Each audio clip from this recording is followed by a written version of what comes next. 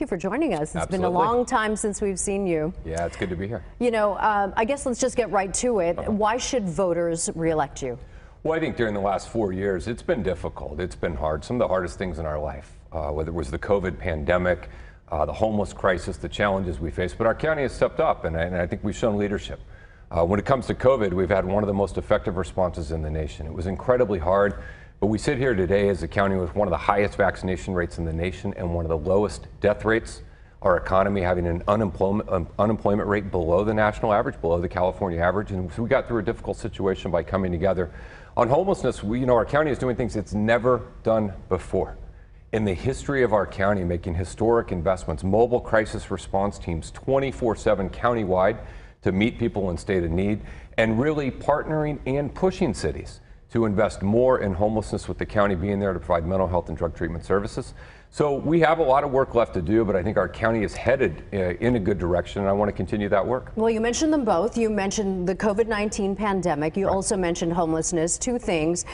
You were the face of COVID-19. First of all, this is going to be a two-part question. So, and also with homelessness, the county's done a lot, but what more can we do as far as homelessness is concerned? But also as far as the pandemic, would you have done anything different?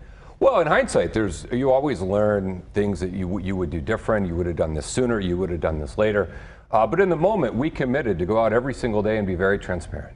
Tell people every single day what we were doing, why we were doing. It was guided by science. It was guided by the best of intentions. And, when it comes to COVID, there is a real choice in this election. In a lot of campaigns, it seems like maybe there's no difference. That's not the case in my race. We fought to save lives and keep people safe and protect one another. My opponent is not only unvaccinated, but casts doubt on if the COVID pandemic even happened, undermines all of our efforts around vaccines, and has really spread a lot of the mistruths and divisive disinformation that is tearing our society apart today. And so, there is a real choice. When it comes to homelessness, there's always more we need to do. Our county has done more than ever, but it takes your city stepping up. It takes your county stepping up. And I think the investment we're making in mental health services, I don't believe there's any difference in someone who suffers from depression and someone who suffers from high blood pressure. But we've never funded, staffed, or cited a system to really meet people's mental health needs. And our county is doing things that no county in California is doing. And I think we're moving in the right direction, and we certainly need to continue those efforts. Let's face it, rent skyrocketing, home prices skyrocketing, mortgage rates are extremely high. People are not being able to buy a home or even rent a home in some places. And we've seen the average price of rent here in this county. What can you do more, I guess, to help people in terms of affordable housing and maybe even creating more? There really isn't. Well, we came in to really drive a few things when I got on the Board of Supervisors. One is, I said we need to be building more housing in the unincorporated area. Those are the areas where we actually build housing than we were before. And I'm pleased to report that today we're building more housing year over year than we were before I arrived at the Board of Supervisors. But the second thing is, I said, let's take a look at county-owned land that might be in another area, and how do we site affordable housing? And we have more than 1,000 units of affordable housing underway and under construction on county-owned land across San Diego. And as chair of MTS, we have almost 2,000 units of housing that is being built on MTS-owned land. This is land adjacent to trolley stops, exactly where we ought to put it. So it doesn't get built overnight, but again, the question is, are we going in the right direction? Are we moving in an area of progress? And our county government, again, is active and engaged in meeting the needs of San Diegans. In a way, you go back 4 years, folks didn't even know we had a Board of Supervisors. And now you see our county leading on wildfire prevention, on mental health, on substance abuse, tackling the opioid crisis, building affordable housing, and a whole lot more. Another issue that is facing our county, and we've been hearing it a lot, is inmate county deaths, and in custody deaths. So we have a new sheriff that will be elected during this midterm election. What more can the county do to help, alleviate that issue that they're dealing with? Yeah, I had a real fight with our previous sheriff in terms of the direction we go. I wanted us to really invest in the mental health services.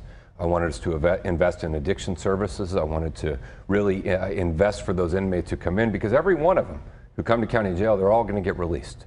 And I think we want to release them in a better position, a better place than when they came in, which can also go a long way towards making our community safer. A lot of these are property crimes, people facing addiction.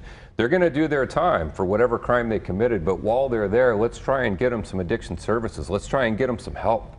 And I had a huge fight with the previous sheriff. He ended up resigning. The new leadership, led by Kelly Martinez, stepped in and said, hey, we get it.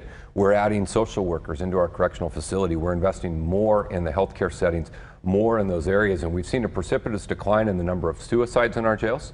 We're now facing a fentanyl crisis and an overdose crisis. And so our board has stepped up to address staffing issues, to provide more technology and more scanners and more resources to try and meet the need. And I'm hopeful Kelly Martinez is our next sheriff. And I think she'll continue the work we're doing to try and get better outcomes for those that are in our custody. Well, just because in many situations, a lot of times it's just because people just left them there and didn't intervene. Yep. And maybe because they didn't realize that there was... Some of it was training, some of it was staffing, some of it was a culture that needed to change. You know, some of it was a lot of things that went into it, but it was a completely unacceptable situation, and our board had made clear. There's no investment we won't make. We've instituted the reforms. The state did an audit. We supported every single one of those findings and have really pushed the sheriff's department to say, hey, we want a different approach. We want to see us invest, because at the end of the day, look, these folks may have committed a crime, but they deserve humane treatment. And if we believe in lowering recidivism, then we want you to leave better than when you came in. And that's the investments that we've been making. And very quickly before we go, on a personal note, we know that you and Lorena Gonzalez, Fletcher, also had a fire in your home, a suspected arson. Where's that investigation at this point in time, and where are you guys at? Yeah, it remains an ongoing criminal investigation. We don't, you know, the law enforcement have determined it was intentionally set and it was arson. They obviously have not yet caught the individual who did it. So we can't ascribe a particular motive to the person who was there. But look, we got to find a way as a society, you know, this issue, but just the threats in general that have been coming in, the hostility that's been coming in. It's all right to disagree. It's not only okay, it's helpful. I don't want a world where we all agree. Maria, I don't.